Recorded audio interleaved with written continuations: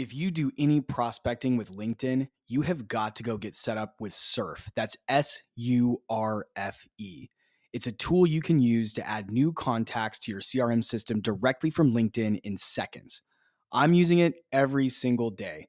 I add contacts, follow my deals, keep track of notes, and it ends up saving me a bunch of time on prospecting and outreach, which means I can spend more time moving my deals along.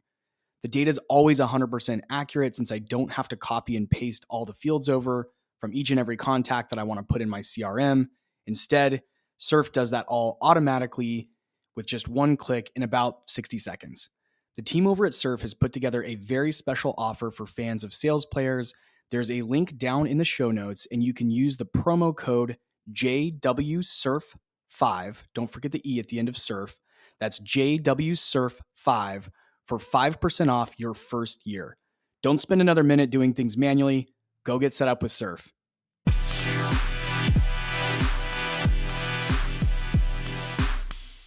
Okay, I wanted to share a couple of updates to the podcast and the SaaS sales players community that I referenced on a recent episode. So I want to first start with the fact that I finally got a facelift on the podcast cover. It had been quite a while that I'd run with the Hawaiian shirt, black background with like the peach colored logo. That was one that I had help designing. And there's actually a whole story behind the Hawaiian shirt. It was my LinkedIn headshot for a really long time. I had that picture taken on a trip to St. Petersburg, Florida. This was in 2019. I joined a early stage startup as their first AE. And the whole company did a company offsite or onsite. I don't know, offsite, onsite. We weren't onsite at HQ. HQ is in Austin. But everybody traveled to St. Petersburg, Florida to this beachside Airbnb, and the entire company stayed at this Airbnb to do it was like a hackathon and some sales strategy and all this really interesting stuff. So those were different times, but it was a cool trip, and they'd actually brought a professional photographer onto the beach to take our headshots. I apparently didn't get the memo because I showed up in my Hawaiian shirt, as one does to a beach trip in St. Petersburg, Florida. But that ended up becoming my headshot. And when I started out with the podcast, I wanted to have a cover that was really eye-catching. So it was a pretty obvious choice for using that as the podcast cover image. I've now moved on. Again, I hired a professional designer to actually help me put together the concept for the new cover, which is a blue background. It's got me wearing a professional suit coat. And I bring this up because I want to make sure that it doesn't get missed. If you're logging into your podcast streaming platform and you don't notice my show right away, just as a PSA, the podcast cover looks a little bit different now.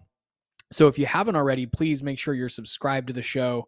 The more subscribers on the different platforms does help boost the show's visibility in the search engines and those kind of things. So it really helps me reach more listeners and helps me get my message out there a lot faster and a lot more effectively. So thank you for doing that. Also, if you haven't already taken the time to go and rate the show, I also appreciate ratings. So do the streaming platforms. They tend to boost podcasts that have more ratings, higher ratings.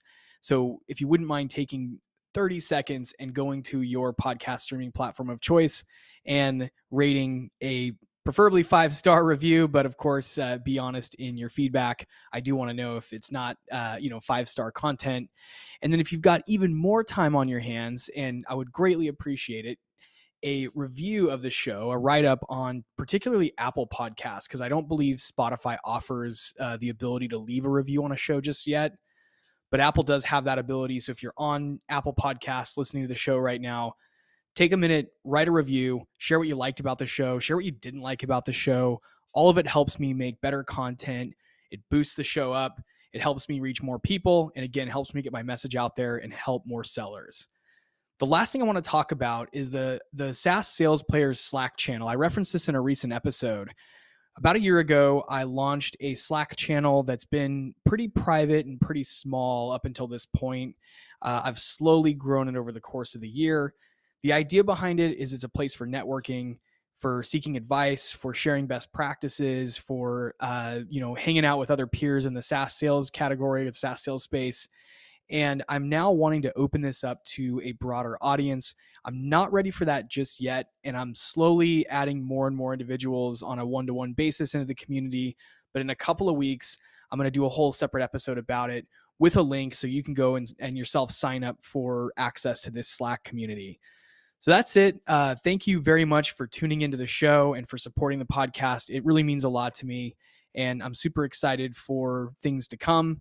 That is future guests, future content, and I'm generally optimistic about the state of things despite what you might be reading in the headlines. More episodes to come on that topic, but thank you very much and have a great night.